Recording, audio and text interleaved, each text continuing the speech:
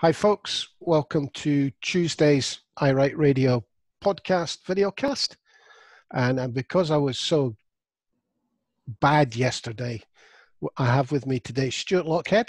Hello there, that's just me. And Jimmy Hutton. Good afternoon, folks. And myself, Norrie Stewart. Today we're going to cover the presser. Thank God there's some politics back on. And we're going to have a chat about Craig Murray. Well, we'll wait till we get there before we tell you the detail.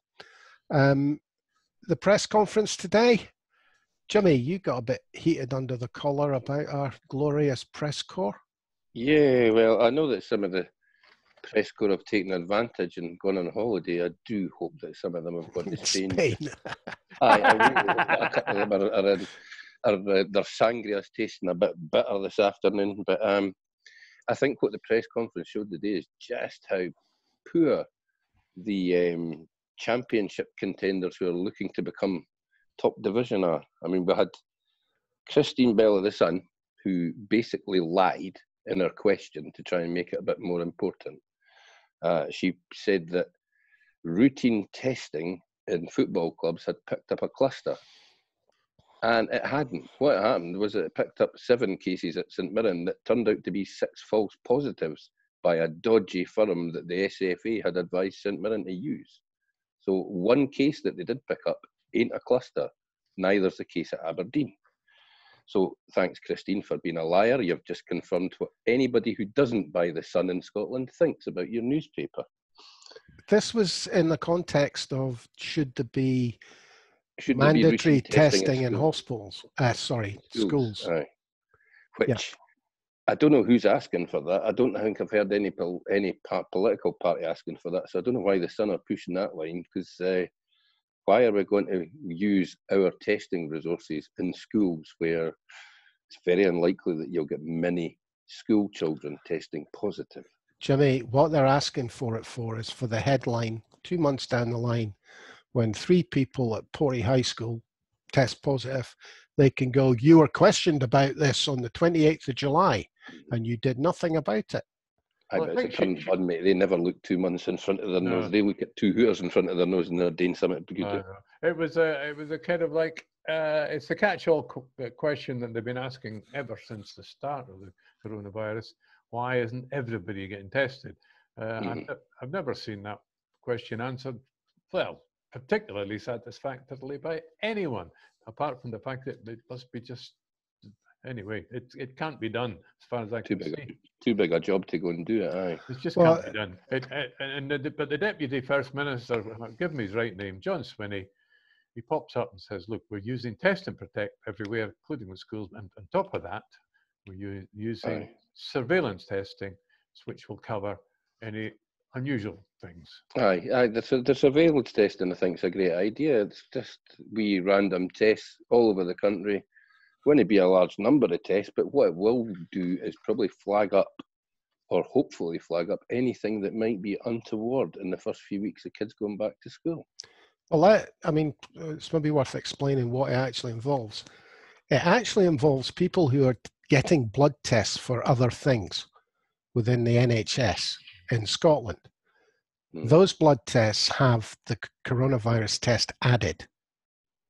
So they're not going out saying to people, oh, geez your blood, we want a coronavirus test it. They're taking the random sample of people that go to their GP and end up with a blood test. Well, look, here's a good question. That's how they do it. Yeah, but here's a good question. If they are actually specifically targeting somewhere, like schools, are they asking volunteers to come forward to give blood tests in addition to the normal stuff? No, they'll not be specifically targeting schools, mate. From any school, for example, say the local school here around the corner, there'll be, in any week, there'll probably be half a dozen teachers and maybe 100 pupils that get a blood test, as in their normal daily life. Those tests will be flagged up for the first 2 or 3 weeks, I'd imagine. I don't think people or school teachers. It wouldn't even need to be that many. No, it won't be anything like that. I mean, it'll be thousands over Scotland, but it won't be. I mean, the other thing that jumped into my head yesterday about testing was this idea that's been flagged up by the airlines. They want permission to test people getting off aeroplanes because they don't understand how it works. What they want to be able to do is say to people, get off the airplane, we'll test you. If you're negative, you don't have to isolate. Yeah. Because they don't understand there is no test that predicts you're going to get coronavirus. And until you actually have antibodies, you have to isolate. And it just really, really annoyed me that this was taken seriously by the news broadcasters, who should know by now. Well, you would hope that it's no indicator that you're free of coronavirus because you test negative on Monday.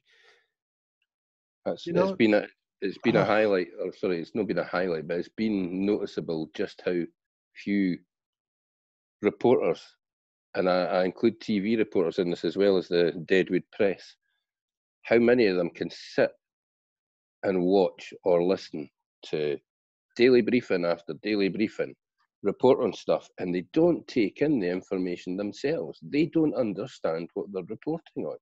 No, well, we've said this for quite a long time. Let's be honest. Not one of this band of brothers or sisters as well of Scottish journalists that turn up for these press briefings at the beginning of this virus pandemic knew any more about it than the three of us. And we have been studying this every day since. So we know. But I don't agree with Jimmy on this. I don't think it's ignorance. I think they know.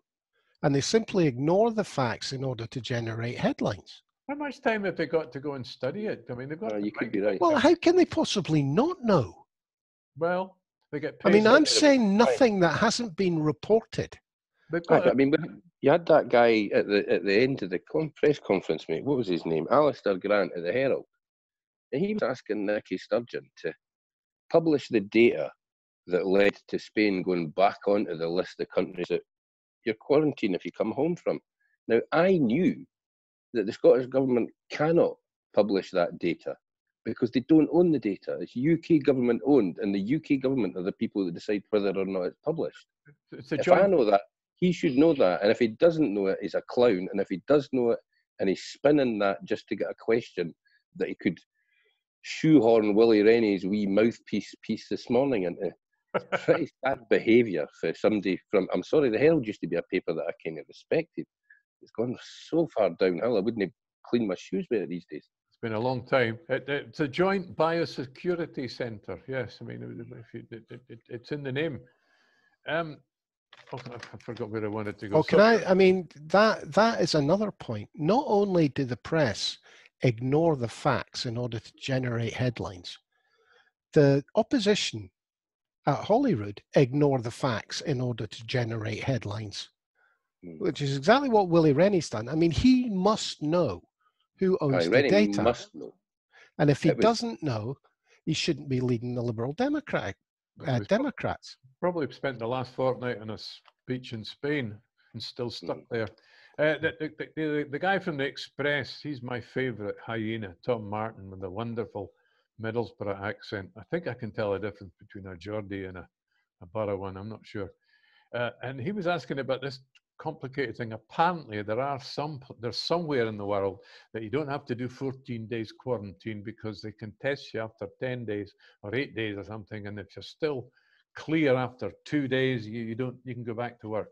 Test you after 8 and then you wait another 2.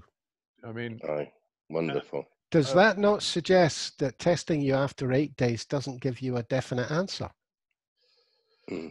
Kind of does, doesn't it? Well, he goes in the same bracket as Christine Lavelle and Alistair Grant. So we're talking here the Mail, the Sun, and the Herald, and the Express. Tom Martin as well. Oh, the Mail fellow, yes. Aye. Well, I've already seen a tweet for Michael Blackley. That's him. Where he's gone on about what an interesting answer Nicola Sturgeon gave. And I responded to his tweet by, it's not really interesting, mate.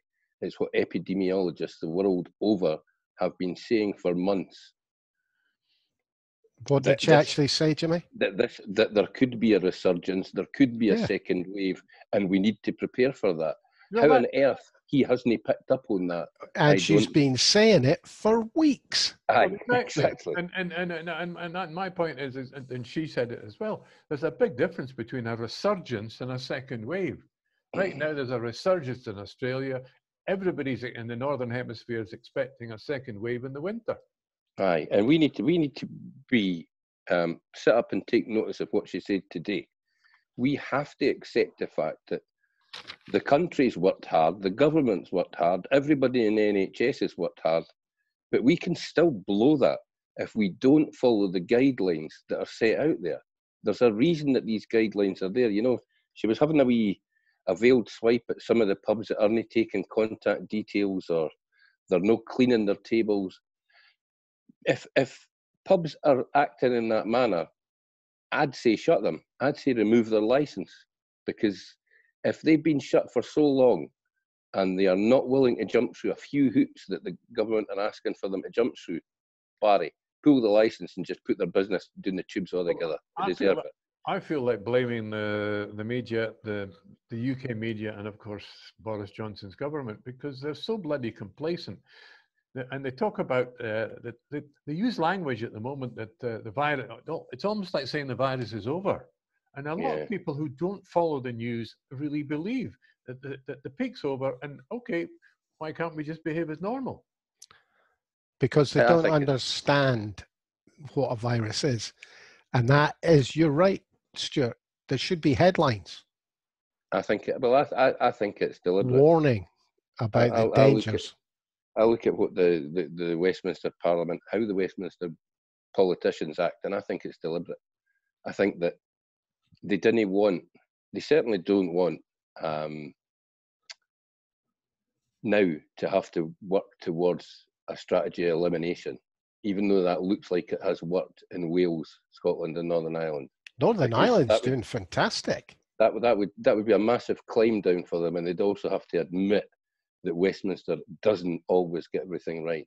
I think the messaging where they deliberately confuse people, I think that's absolutely deliberate, because they don't want unity of purpose in this country.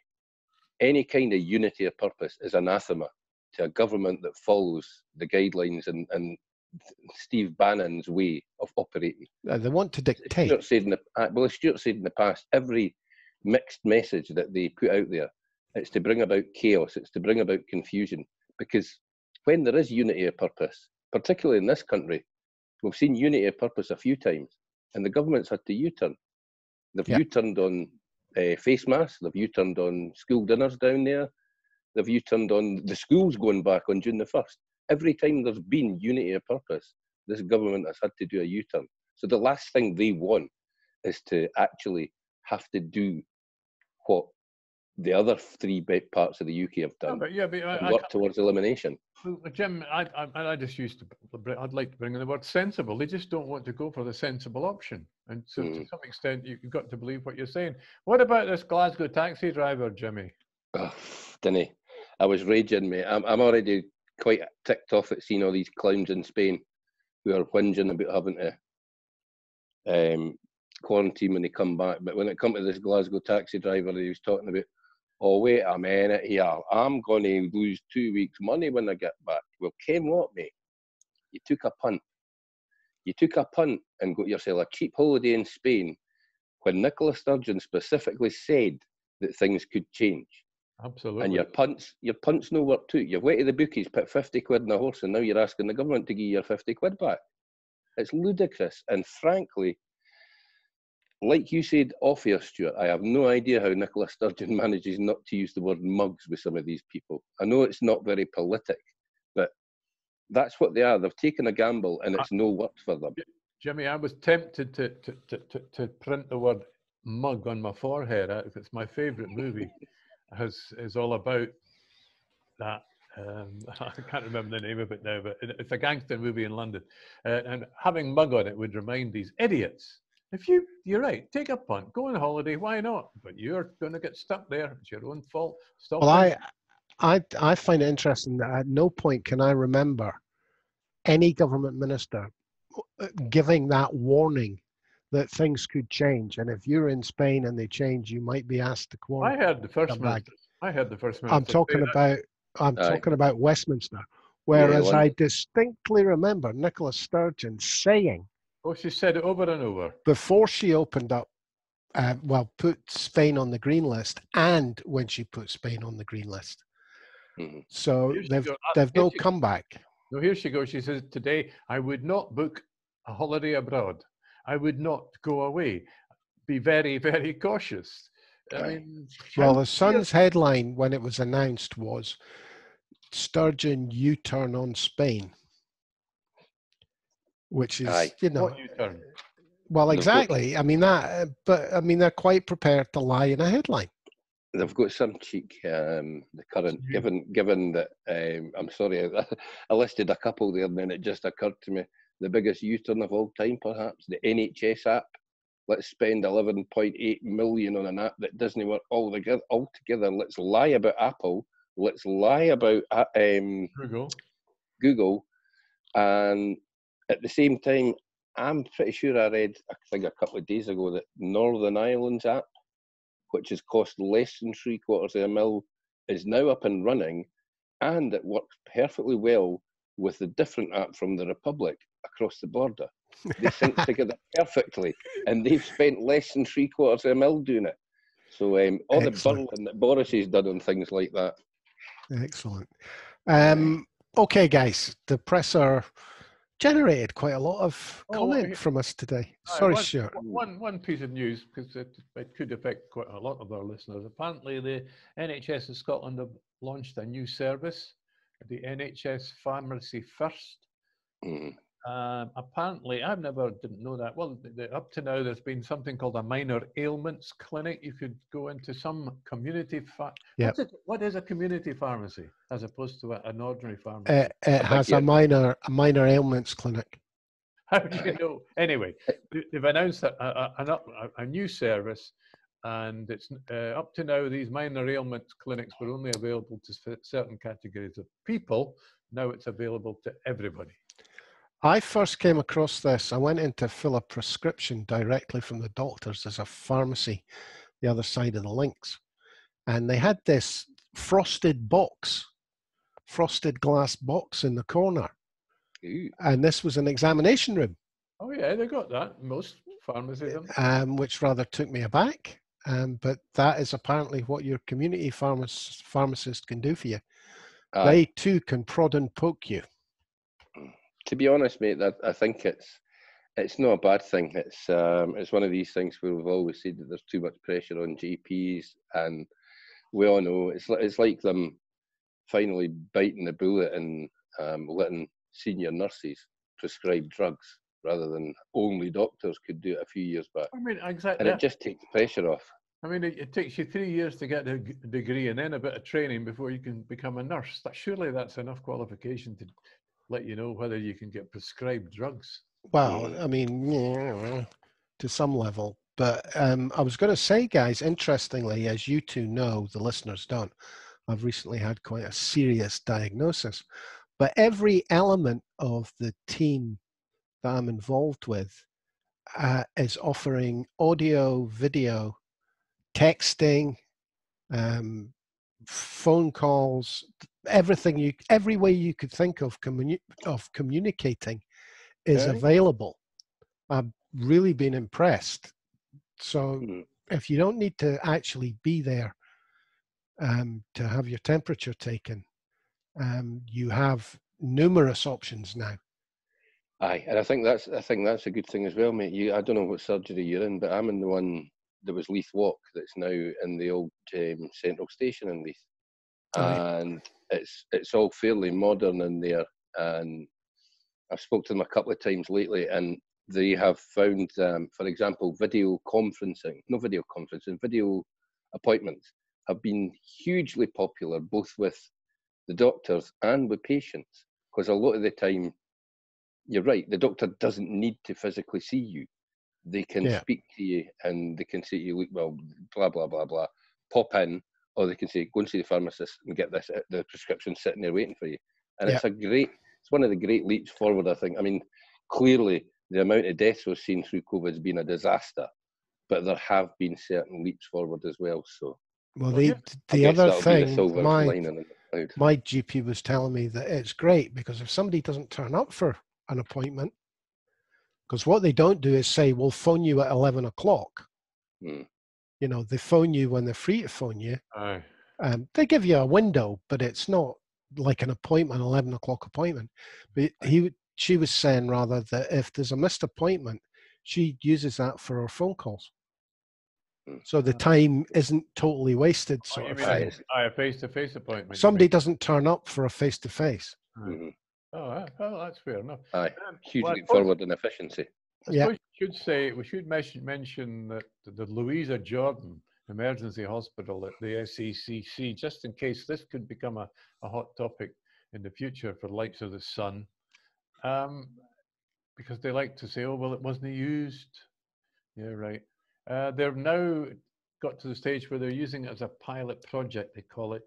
They're doing orthopedics, plastic surgery, x-rays, scans, and dermatology there.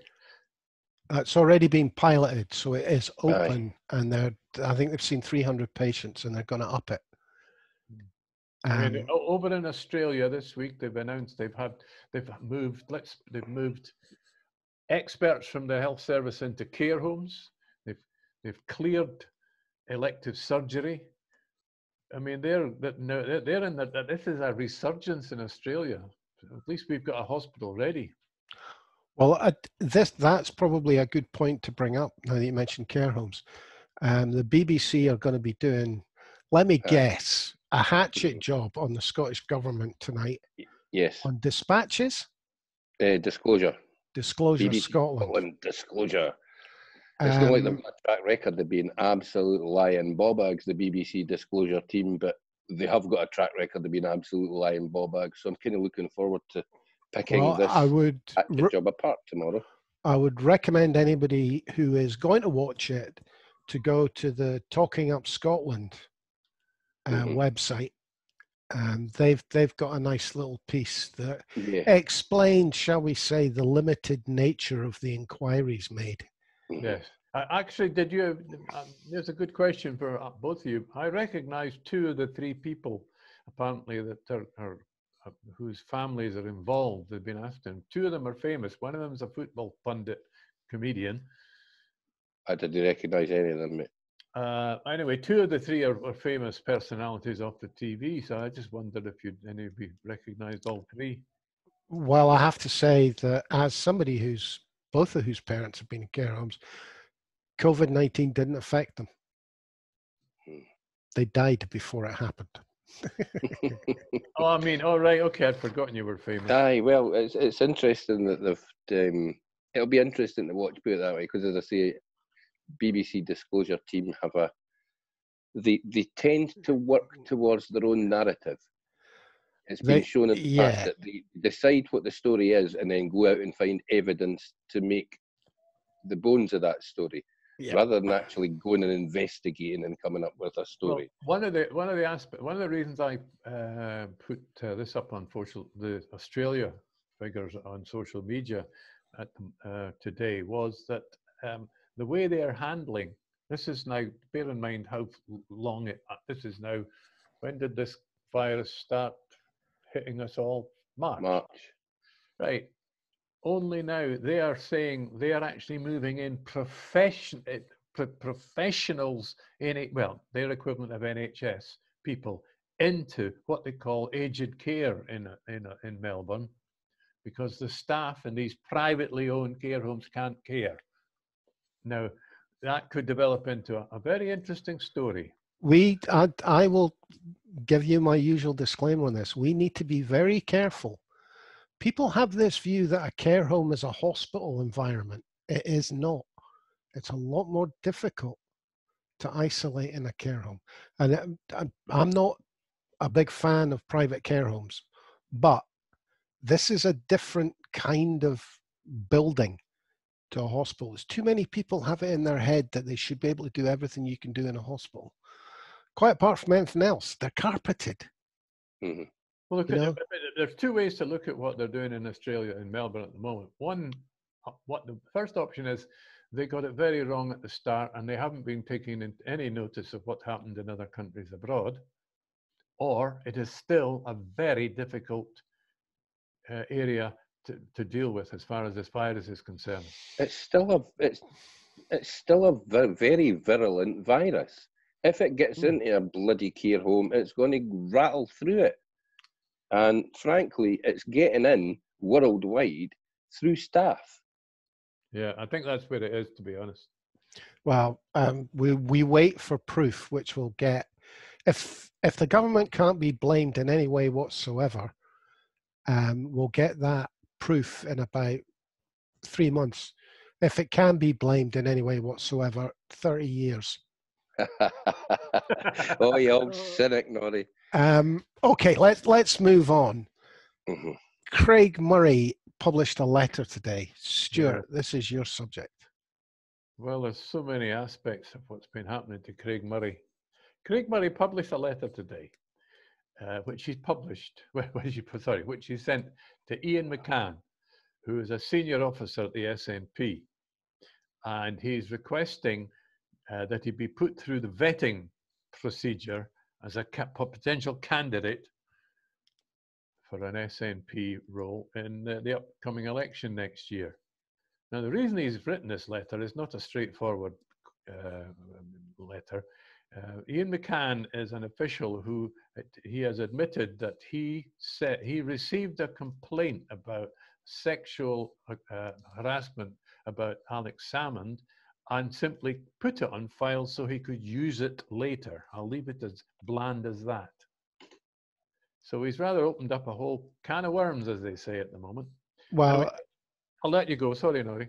I don't think that Craig Murray seriously thinks he'll be on any candidates list for the SNP. I don't think anybody does. He's already been rejected as a candidate. Now, I don't know, I think it was the 2015 general election. He went through the process and was not considered. I was told that he was not considered suitable because he was a loose cannon. In other words, he had principles that he was not prepared to put to one side to toe the party line. I don't think that would surprise any of us to learn if that was true. I certainly, if I ran a political party, Craig Murray would not be standing as an MP or an MSP for my political party. Oh, he's a loose cannon, but I think he is. Let's put it this way: he's friends with John Pilger. He's friends with Julian Assange.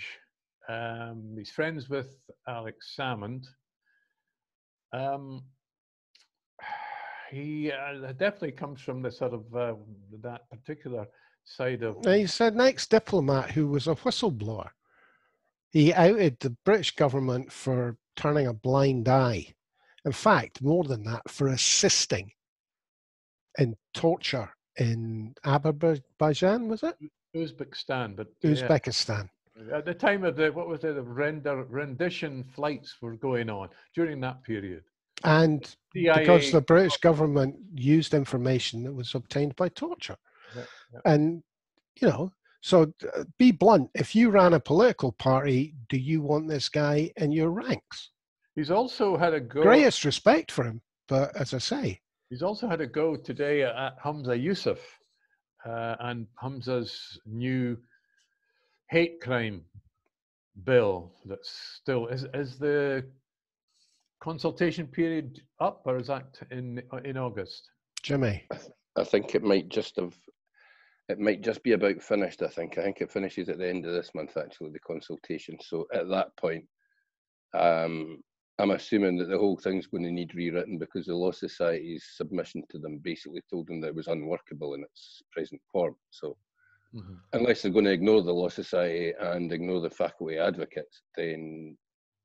And the police don't like the feel of it because they feel they're going to be asked to decide what isn't freedom of speech. Scottish Police Federation don't like it at all. I mean, look, they've got, unfortunately, SNP have got form. There's a good expression you don't hear every day anymore. When it comes to the offences, you'll get me, correct me, Jimmy, won't you? The offences at football The Offensive Behaviour at Football Act, the reality is it's not the SNP that have got formed for that one, it's the rest of the Parliament and the Greens in particular. The Offensive Behaviour at Football Act was working relatively well.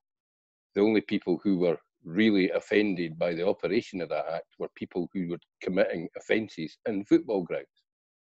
But James Kelly being an enthrall to a particular element of a particular football club support in Glasgow. Is that the Green Brigade that you're not allowed to mention? Aye, it is. He led a campaign against it. So, and the Greens, for some strange reason, Paddy Harvey decided to jump on this one because he thought that football hooligans had a right not to be filmed when they were committing acts of hooliganism. The Green decision on this one was political. I mean, purely political. It was the only opening they could see to give the SNP a bloody nose, which was their warning that they were wanting something come the budget. Well, I bet what's happened because of that has led to, you'll forgive me, but loyalist gangs roaming the streets and shouting and swearing at refugees the other week. Because those folk were football supporters from Rangers. And they would not have ganged together and felt free to march down the street if the OFBA was still in place, because they all would have been filmed last season. And as they got together on the streets this year, the police could have went in and said, listen, we've got records of you doing this and that, disperse, go home, or you're getting lifted. Fair enough. We were talking about Craig Murray. Aye. Yes, interestingly, he's apparently, I mean, God, this is an interesting man. He's now going to, well, he was in as a reporter at the last Assange trial, which was an ongoing situation for Julian Assange. He was there. I think he was thrown out of that towards the end of it. I think he was also thrown out of the Salmond trial, which he was there as a reporter for. Now he said he's possibly going to Spain as a witness because a company that, a contractor company that did work for the CIA was bugging Julian Assange in the Ecuador embassy, and there's some court case going on in Madrid. My God, he gets about. Why Madrid? It's a Spanish company run by an American, owned by an American who's got a contract with the CIA. Is that enough? Has he got it written on invisible ink? He was thrown out of the Salmond trial because of the court case that he's now involved in for disclosing jigsaw names. I keep meaning to go back and have a look at that. That was actually what they're trying to do him under was the piece that he wrote, As a Dream. You remember the satirical piece where they're saying that in what was a piece of satire, I remember reading it, but I'll have to go back and look closer, that he's somehow identified, I think it's maybe 2 of these alphabet women, but it does seem stuff and nonsense, that one. But you're right, Norrie, he wouldn't be anywhere near my political party either, because not only is he a loose cannon, but he seems to have developed... He's too principled. No, but he seems to have developed a mad habit for self-publicising at the most inopportune times when maybe he should just keep his mouth shut and concentrate on winning this court case first.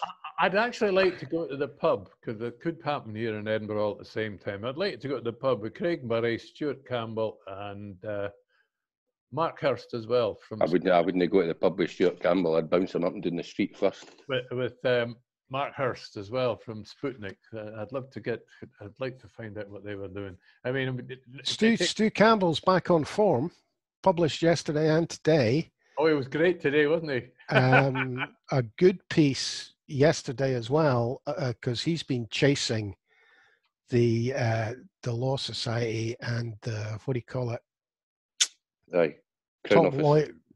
Crown Office to get some answers about the Craig Murray court case, really, about why Craig Murray's up and nobody else is. It was interesting to read, actually, that part of the remit for taking somebody up to court is the public good. Public interest. Well, it's always been the case. They always say that. The prosecution will always say, is it in the public interest to carry on with this case? Aye, because it's clearly not in the public interest for somebody in a senior position in the Crown Office and Procurator Fiscal Service to take his wife to court. But it might be in the public interest to take Craig Murray to court. That is kind of really what I was saying. I mean, that is a Aye. huge get-out clause. It's a massive so get-out, mate. open to abuse.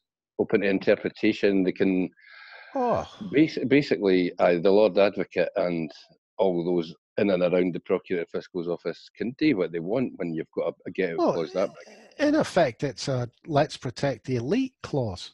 It's like you were saying yesterday, incredible. Norrie, about the Justice Minister recusing himself and the Lord Advocate recusing himself, and at that point, neither of them actually have to stipulate who is going to fulfil the role that they have recused themselves from. That's another massive get-out clause for the elite. Aye, it's quite scary. Very, very interesting point. No, Jimmy, I think just what you said, what Jimmy just said, I hadn't thought of that. It's clearly very well put. Well, it's just, I think we've all, as political geeks, we've always known that the system is weighted in favour of certain members or certain senior members of society, but this just points it out to you and underlines it in a wee green pen a wee bit. Anything else on Craig Murray? He'll be back.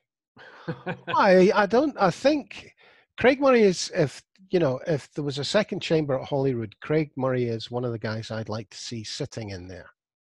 Aye. He's got great experience. He's got a good mind. I do think that, to be honest, mate, I worry for him because I think the pressure's probably pretty strong at the moment, and it looks very much like Chambers Street and people that work in that big office in Chambers Street. They've painted a target on his back, mate, and it could very well be that, if you want to go for conspiracy theories, it could very well be they're doing a favour for somebody in the US Embassy or the US Consulate in Regent Terrace. I think they're going to nail into the money. No, very well, very carefully put there, Jimmy. I think he might end up suffering from the tag eccentric. I think the way they'll deal with him is by trying to make people think he shouldn't be taken seriously. Frame him as a Looney Tune. Yeah. One thing I'd like to bring up, that just popped back into my head, is Boris Johnson's idea of bringing his cabinet up to the new Crown offices in New Street in Edinburgh. Quite a narrow street, should be quite easy to block. I don't think you'll need more than 500 demonstrators. That'll be easy to manage. I'd imagine they'd have to do it possibly at about 2 o'clock one Tuesday morning when most people are lying, sleeping and snoozing, because if they do it at any point, if the information got out that the cabinet were going to meet in Edinburgh, they'd be surrounded, mate. They would be surrounded by thousands of people chanting some I would imagine it wouldn't be very complimentary to Boris and his sidekicks. I think it'd be a 4-letter word beginning with S and C. Well, do you know what I was thinking? It was a really stupid place to build it. Because you only need 3 barricades, 2 small ones and 1 big one in Market Street. Mind you, they could walk from the station. If they come by train, they could walk from the station, just like all those Labour MPs during the referendum. And they've still got only one way out. And you could play that car park music. You're right, mate. You're right. It is a silly place to build it, but then there weren't that many large sites in central Edinburgh. Am I right in saying, Jimmy, that the entrance is facing Market Street? I've actually not seen. I've not been up that way for a while, mate. So I've not seen the new Scottish office. I don't know exactly whereabout on that site it is, but you're right. You block Colton. You block Colton Road. You block New Street. You block Market Street. They're stuck in there. There's nowhere just block New Street. Why stop people driving into the back of the station? Nah, just block New Street and Market Street in the top. Because there's other ways out at that point, mate. You'd have to shut Colton Road and you'd have to shut Market Street. Right. Look, Norrie, have you got that little clip handy for the? But you could. The Empire Strikes Back. You could surround the building I easily. probably That, have mate. somewhere. You could surround the building pretty easily with a few thousand bodies. You And were going to use it the other week, but I don't know why it never got used. I have. Give us a sec. Didn't give us a sec. Another time. It's all over the place. So, do we think that Boris bringing the cabinet to Scotland, they're talking about full cabinet or Mr. Gobe's overseeing cabinet, which is going to tell the Scottish Parliament what it is and isn't allowed to do? Is Michael Gove here today? Yesterday. no, he was here. Yes, he was here yesterday. Okay. Which is a point I didn't bring up about the presser. There were no politically slanted questions at the presser today. No Russian report questions or whatever. Do you think Nicola's press man has actually gone round them all and slapped their wrists? I'm not so sure, mate. I think Jackson Carlo just phoned the Express and phoned the Telegraph and that says, "Gonna no be political this for the next couple of weeks because you've been doing it for us for the last couple of weeks and it hasn't worked." Has in fact backfired. And the other thing, I would love to have seen Jackson Carlo's blood pressure about 1:30 because all he's whining about Nicola Sturgeon getting an hour on the telly every day for a party political broadcast. Well, she got an hour and 15 minutes a day, Jackson. So I hope your head's blown off, you big fat ball bag. Jimmy, could you just try to say what you mean? Okay. Stuart, anything more today? Aye, well, we've got the usual news that the BBC have managed to clear Sarah Smith. Apparently, if you recall, that she did a very nasty piece of reporting about the First Minister, who claimed that the First Minister enjoys ploughing a different path from London when it comes to handling this pandemic. And the BBC did a usual whitewash, said, "Oh, no bother." Aye. Sarah's a lovely lassie. She didn't really mean to say that the First Minister was enjoying wallowing in other people's misery. So what did the BBC say? Did they just kind of go, well, she didn't mean it? Or apparently she apologised afterwards. Oh, that's all right. Okay. It was a mistake in her choice of wording, and the fact that she apologised afterwards means that it's all water under the bridge and we have to ignore it. It certainly doesn't in any way show bias from Sarah Smith. There's been quite a bit about BBC bias floating about Twitter this morning. I'm not surprised, mate. As we see with that disclosure thing, they've got a track record. BBC Scotland as a whole, they don't like to be shown up, but let's be honest. It's a pound shop dispatches. You know, they don't have, well, maybe they do have the talent, it's just not being used, but they don't seem to have the budget to go out and do a real in-depth inquiry. No, it's always this surface stuff coming to the obvious conclusions, you know? Well, you're talking about tonight's disclosure? Yeah. Well, as far as I know, there are 3 anecdotal reports, and that's it. Well, there's the 3 people to whom you recognised, who are famous, who I presume have family in care homes, but they've only looked at private care homes. Aye. They haven't looked at council care homes. And let's be honest, they'll be speaking to that clown in the multicoloured specs who think he's Christopher Biggins, and that boy that runs Renaissance Care. Aye. No doubt. He was never off the BBC and STV. Actually, it seems that chucking some money at a particular political party gets you pretty good access to our national broadcaster. Well, he was a get your retaliation in first guy, wasn't he? Mm-hmm. Absolutely. Partly Hugh Pennington is in the show. Oh, Jesus. I mean, so he is a paid-up member of the Green Ink Brigade. He is an extremist. He's an extremist. I'll tell you something, Stuart. As extreme as Hezbollah. See the Nicky empty.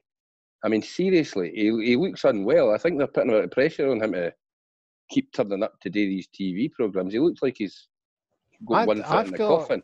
I'm sorry to inform you guys. I watched him on a programme that didn't mention Scotland. It had nothing to do with Scottish independence. And the guy came across as very good. It was on his subject. It was about biological threats. But but you know, I mean, we all think of him as a raging, clanking idiot, but Right. you know, Oh, a he's not a unionist raging clanking extremist. idiot, but he is a unionist extremist, and he should never be allowed near any programme that has anything to do with the Scottish Well, government. exactly. Do you see Tommy Sheridan on the BBC? No. So why is Hugh Pennington on the BBC? Because Hugh Pennington does have some sort of degree in areas of interest And he's not a convicted liar. and makes himself available. Okay, I'll Aye. think of somebody else. By the way, there's another clown just managed to make the papers today. George Foulkes. Ah, my mate George. Apparently, he doesn't like Richard Leonard, and he wants him to go. Do you know when you told me that, my first thought was, is George Foulkes looking to angle himself into the leader of the Labour Party in Scotland? He's maybe just trying to keep it. I think there's a bet on. I think him and George Galloway have got a bet on who of them can get the most column inches before, say, the end of July or something. Because I've never known Foulkes to appear so often lately in the Scottish news. We've talked about this before, guys, I know, but I just cannot see anybody in the Labour Party at Holyrood that's a leader. No, there's no, mate. As I say, they're looking at Jackie Baillie, Barry. She's a dumbass. Then you're looking at Monica Lennon, who she's got more baggage than my taxi when I go down to Waverley Station to take 4 folk on holiday. Will they really put another English person in the leadership position? Jackie Baillie's not English, mate. She's Scottish. Is she? She's just got that accent because she was educated abroad, mate. She went to the international school when she was younger. Don't you recognise the accent? She sounds like our friend that works for the Scottish Qualifications Authority. Oh, right. Okay. Yeah, I suppose she does, I actually thought she was English. But I think she's a shoe-in for it once Labour get trounced in the election next year, which is remarkable given how poor she was when she's done the job in the past as a caretaker. But there we go. Well, but you're right, then you're looking at, what, Jenny Mara, somebody like that? That's actually a huge presumption. Is she going to get back into Holyrood? She hasn't got that big a majority, has she? No, she's got a pretty small majority, but I think it's absolute certainty that she'll be top of the list in whatever area she's standing, just to make sure. True. Never thought of that. Keep forgetting. Just before we go, talking to people that are top of the list, our chief goat botherer and apron wearer, Murdo Fraser, he kind of scunnered me this morning because it takes a lot to disgust me at the actions of a Scottish Tory. But there you go, Murdo retweeted a story about a boy who'd got his cell locked up last week in Perth Crown Court for being a jakey and having violent episodes. But Murdo retweeted it with the simple words, "Oh," because the last time the boy was in court, he said that minimum alcohol pricing had saved his life and stopped him being a violent alcoholic. So there was Murdo watching a guy get sent down and trying to score cheap political points on it. And as I say, it takes a lot to shock me about the Scottish Tories, but Murdo Fraser, lower than a snake's belly. I am a surprise. I really, this is where we need journalism to nail these guys. Aye. To actually turn around, not even over that story, simply to say to them, what has proven to be successful in other countries, minimum pricing of alcohol, why won't it succeed in Scotland? And the next question has to be, why don't you want it to succeed in Scotland? Aye, the questions that are just never asked, Noddy.